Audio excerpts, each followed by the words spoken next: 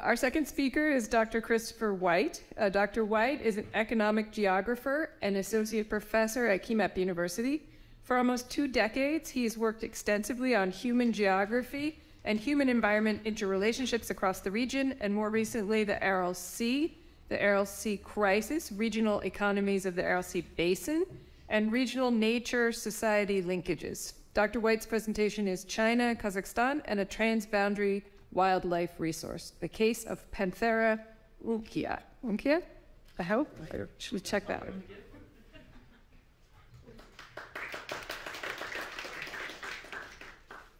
Well, Jessica, thank you very much for that introduction.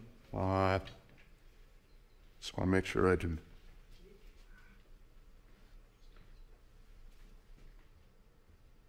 Yeah, I pointed maybe more towards.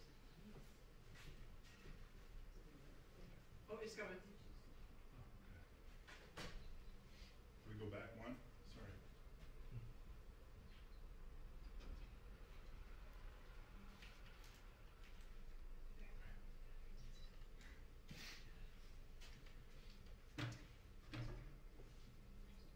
Well, thank you, Jessica, for that kind introduction.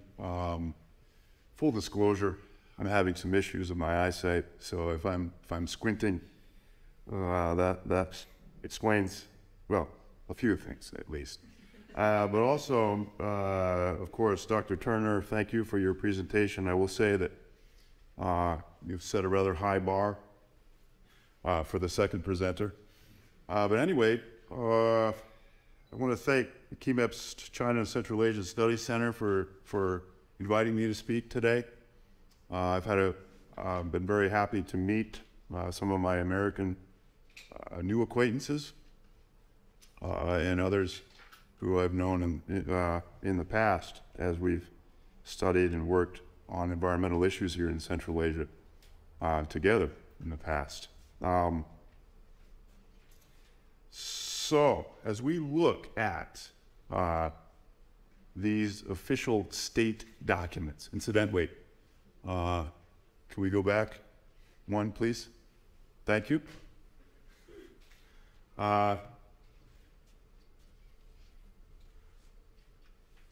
we look at these official state documents, now a lot of us might think of these as postage stamps.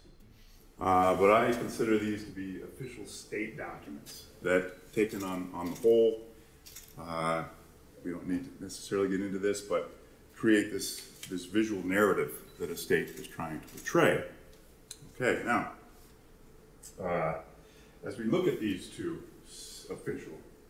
four official state documents from Kazakhstan and from China, okay, let me just say a few things. When we think of China, when we think of Kazakhstan, and we think of transboundary flows, transboundary linkages, transboundary connections, we're likely to conjure up a number of different things, perhaps: bilateral trade flows, flows of foreign direct investment, of course, Belt and Road Initiative, construction projects. We might think of, say, migration, Hormuz, of course, dare I say COVID, oil pipelines, tourism. And if we were to turn to the environmental issues, we might think of, say, perhaps our first thoughts might be on climate change.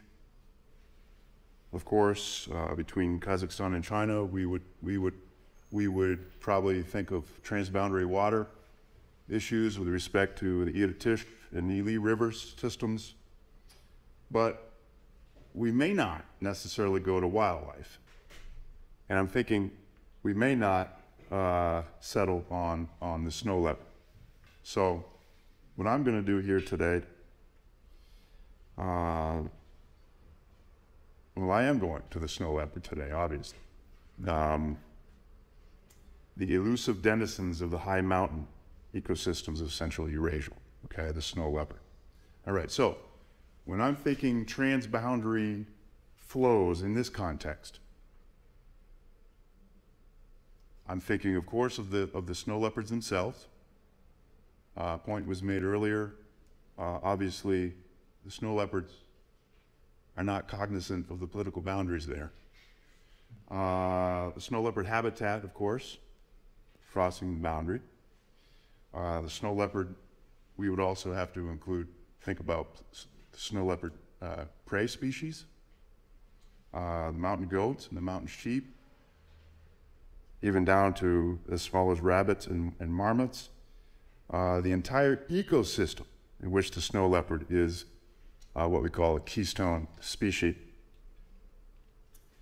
Of course, cross-border harmonization of conservation efforts. This is important. And also, of course, one of the threats to snow leopards, of course, is the illegal, we'll say, poaching for both pelts and body parts. And the body parts, of course, bound for China as in traditional Chinese medicine, snow leopard body parts are used. So, next slide, please. Thank you. Okay, now I'm going to start with the piece that I'm most familiar with. Thank you. With the piece that I'm most familiar with, I suppose partly because. Yeah, thank you. But which? Excuse me. I'm sorry. Which? This one to go down. This one to go up. Okay, thank you.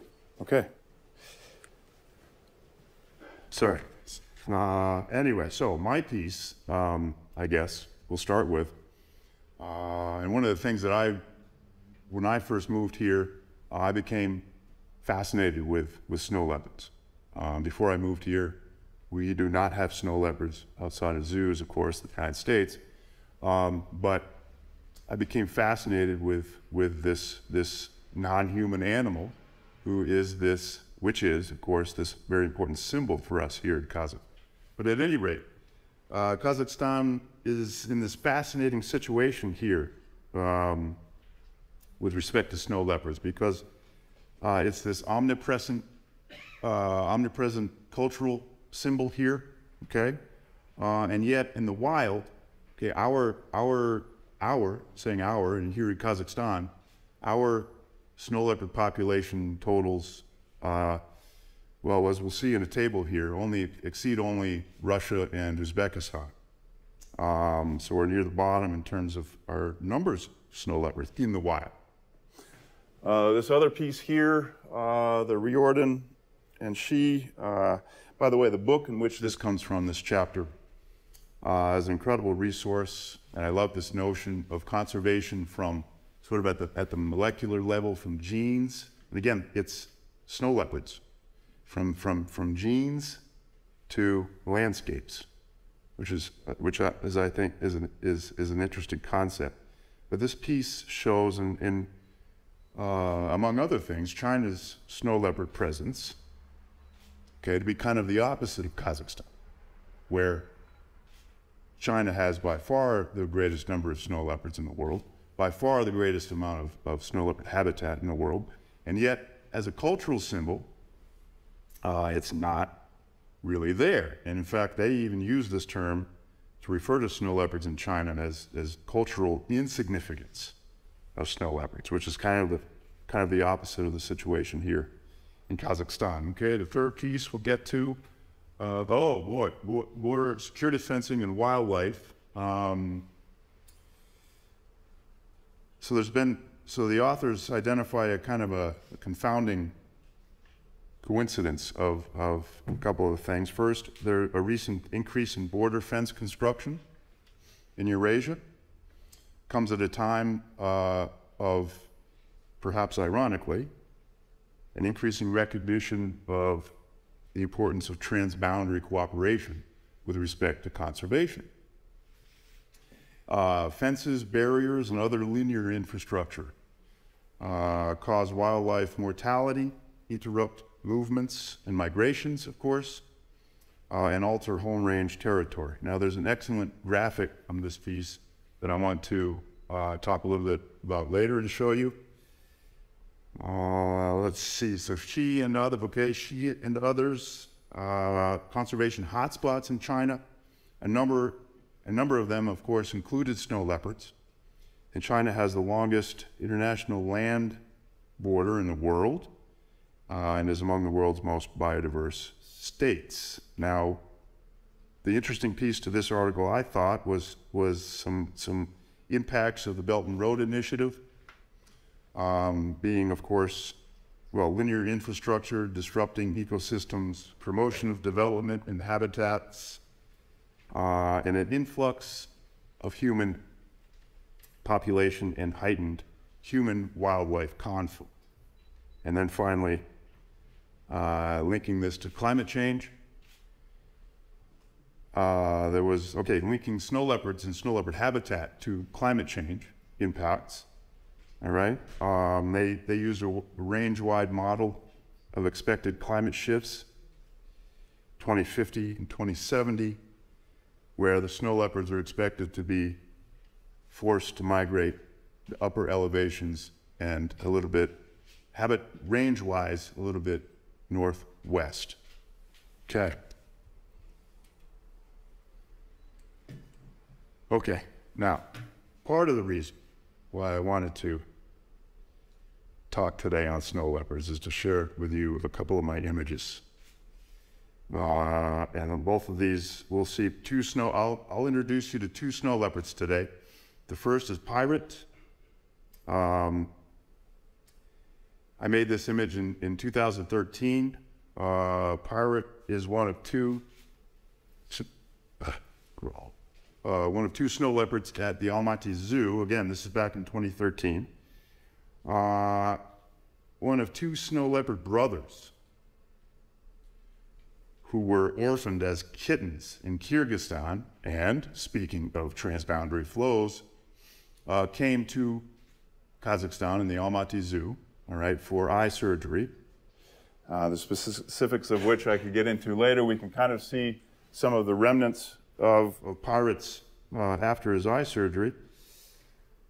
We will see Pirate's brother at the end. Okay, Pirate's brother was named Leader.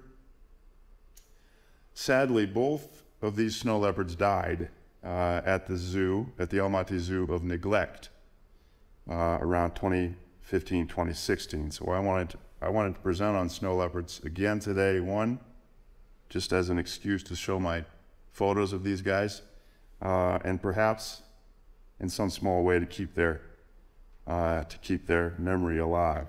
Okay, so those of us from Almaty, of course, or even those visiting, see snow leopard symbolism and representations every day. And I found this map. I actually found this map in my office, and of course wanted to show it. We've got 3 different snow leopards on this map. Of course, the official seal for the city of Almaty, which I have to say has got to be, of all the official seals that I've seen of any of the cities, that includes any in the United States, I'd have to say this is my favorite.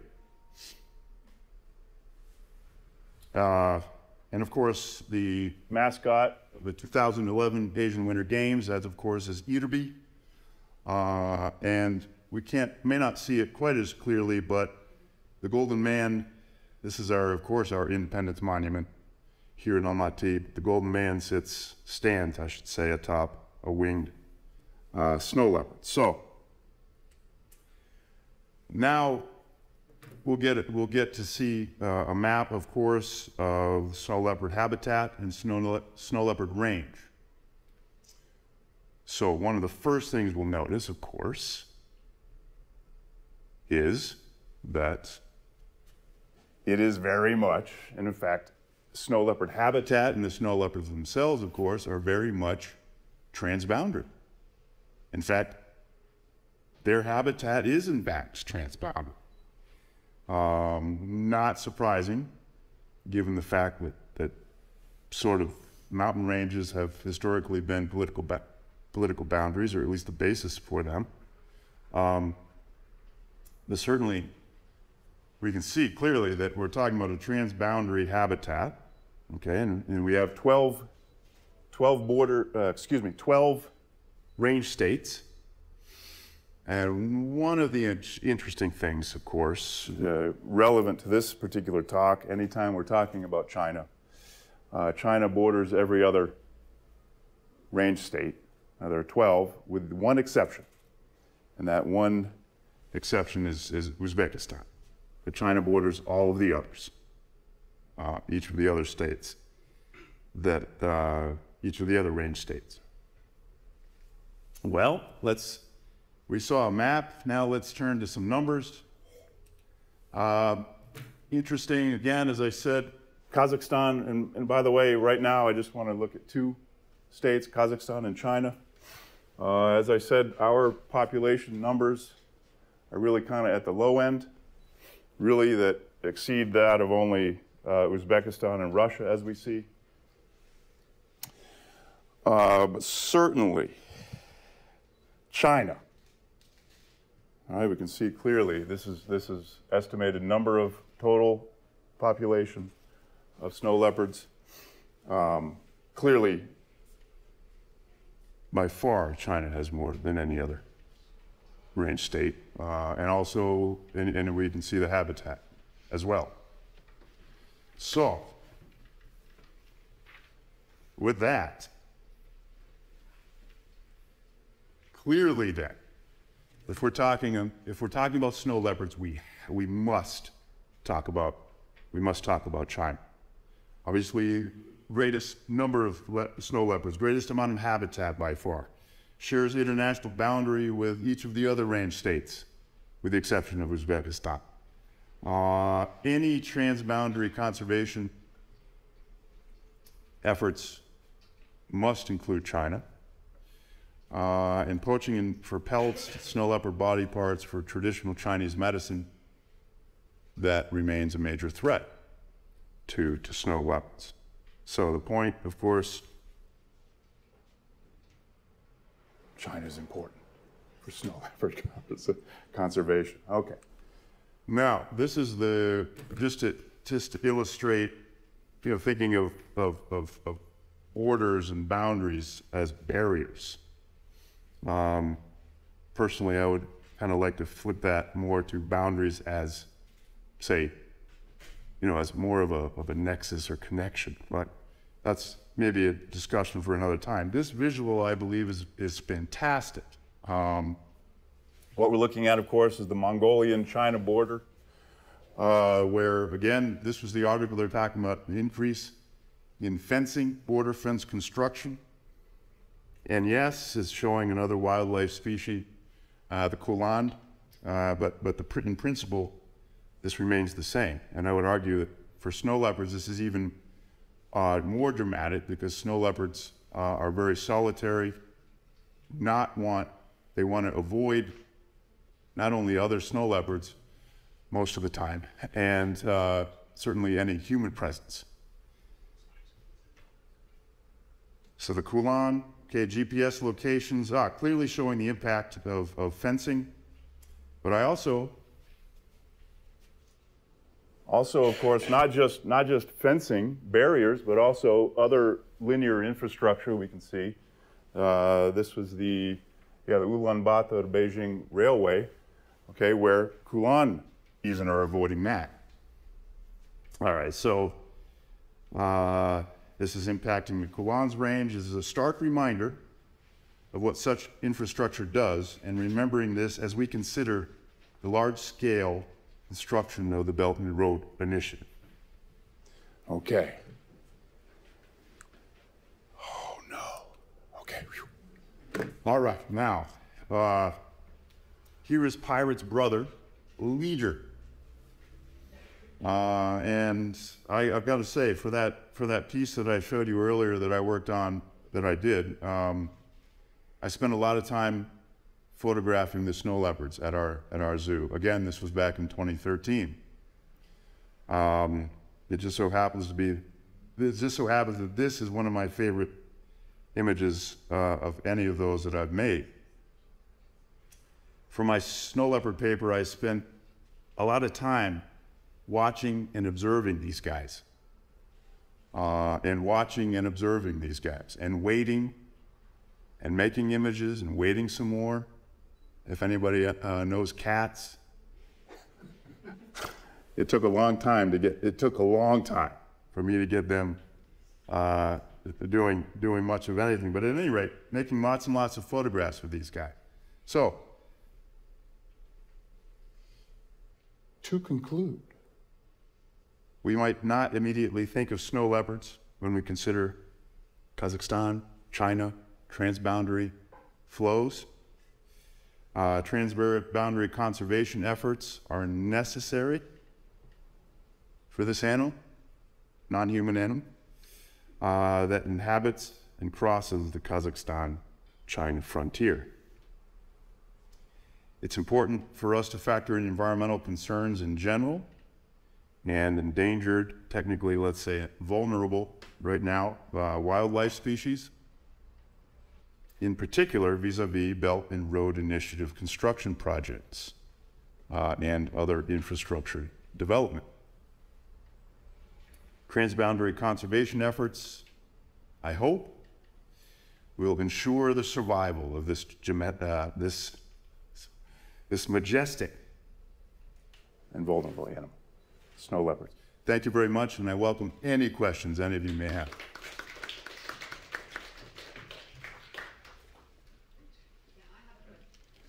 Yes, and I can't see, but I can hear.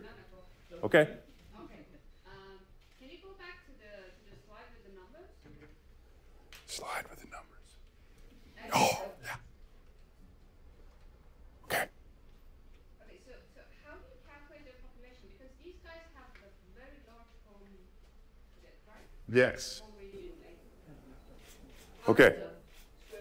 Now this is a great question about how do we know how many there are? First of all, On which side of which border? Because yes. Well, Mariam, you're making a very good point that I, for the sake of time, wasn't going to make. But I do not even like this idea of having a state as if it's this box that has this many snow leopards, because it's this idea of, well, how do we know how many are in each? This is a great question, and the quick answer is we don't. All right, now I say that because as one of the things that you'll notice is the range estimates are all over the place. Some of the range estimates are even just based on, well, this is how much habitat we have, and based on this average density that we believe is there, then we apply that density to the habitat. So now this is increasingly today, they're doing a lot of, well, they call it camera trapping. So they'll set up remote cameras that the cats, the snow leopards set off remotely. That's a big development in terms of trying to estimate. Is that me? No, snow leopards and where they are.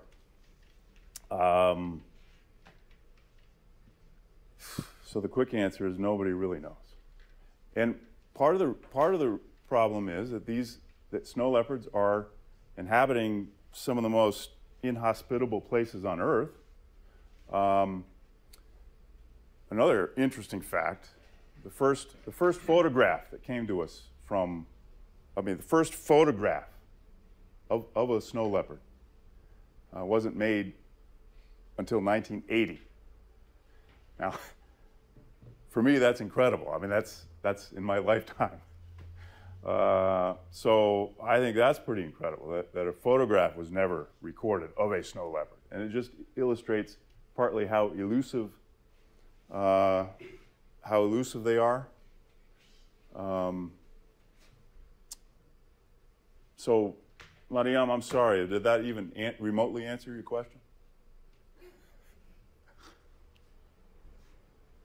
And did everyone see the snow leopard on my coffee?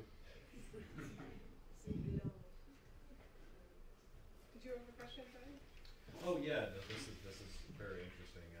But I was thinking, I liked your observation that state documents portray this animal. Great. Because it made me think of how China has used panda diplomacy and Yes. often, presents itself through this image of this other animal.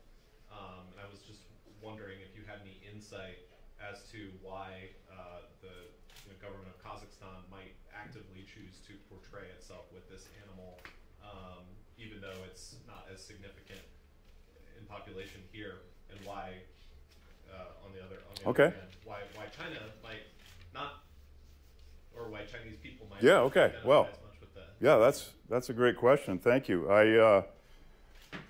Let's see, for China, of course, I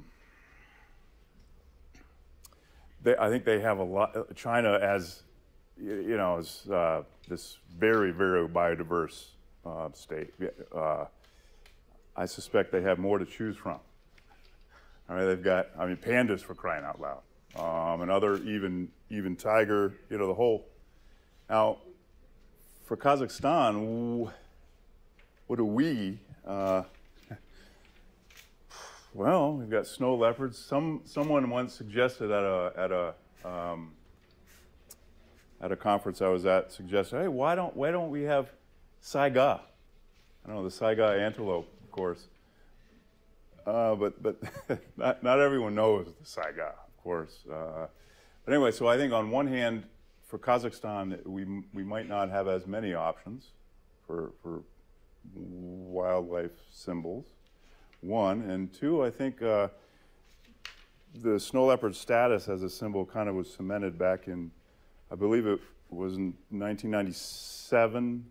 The first president of Kazakhstan, Nazarbayev, of course, with the 2030 initiative. Speaking of state-level plans and dates, he used the snow leopard as this symbol for Kazakhstan 2030, which we saw, those of us who remember back then, we saw snow leopard imagery everywhere as a result of Kazakhstan 2030. But as far as China goes, yeah, I would say they've got some more, how should we say, internationally recognized possibilities, like the panda. That's just kind of a guess. Anybody else? Any questions? Larissa? Yes. So recently, I believe that there is a special program between Central Asian countries on snow leopard, on their identification, counting, and preserving the habitats. And there are a lot of these photo cameras for capturing. And recently, I think that even this year or last year, we had a huge news that the snow leopard was seen on Chimbola, really close to yes. Was this during the pandemic? Or no? No, I think it was like on the spring or something like that last year. All right. Really, it was on Chimbola, really close to the people where it's usually not really seen so much. And so what is actually forcing them to come to people so closely, and why we are seeing them more often and more often, like in up in Imen territory, not far from Almaty, like really more and more cases of meeting snow leopard. Okay, well, Larissa, this is thank you for this question. Now, I hope it's that the population numbers of snow leopards are increasing. Now, but I don't know that for sure, of course. But you make this very important point about human habitat and snow leopard habitat, and really at the margins of each, okay, where we start to see overlap. One of the major threats, not so much here in Almaty, but elsewhere in the snow leopard's range, certainly in Nepal, Bhutan, Pakistan, India, Afghanistan, herders who are, again, occupying some of the most marginal areas of human existence, right? Where they are overlapping with snow leopard territory, of course, and the snow leopards, and they're herders, and so they've herded their livestock, very often not with any very high fencing, just with rocks. And the snow leopards, of course, can, I mean, this would be a feeding frenzy for a snow leopard. So why specifically here in the Almaty area? I hope it's because we're seeing an increase in numbers. I saw some footage during the pandemic of snow leopards in some of these places that, whoa, wait, that can't be.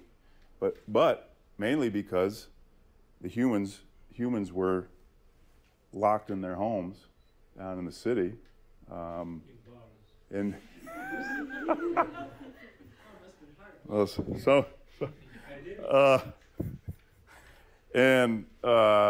And so the snow leopards, and again, they avoid people. There's never been a recorded attack on humans. And so, you know, with the retreat, we could say even retreat of humans, the snow leopards sort of inch their way further south, lower elevations, I could say. It's quieter. Yeah, quieter. So was I okay on time? Yes, Great, thank you. Could we wrap it up? And Yes. maybe you could discuss during the conference. Okay, Yeah. excellent. Okay, Thank you very so much. much.